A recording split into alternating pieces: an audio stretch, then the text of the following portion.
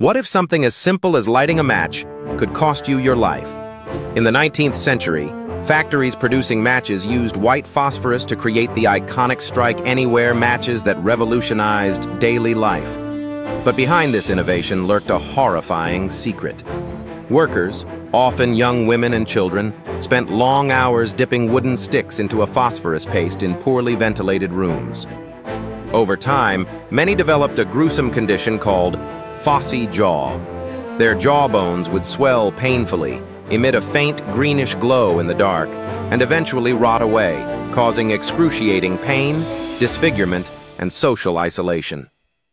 The cause was chronic exposure to toxic phosphorus fumes inhaled daily during their work.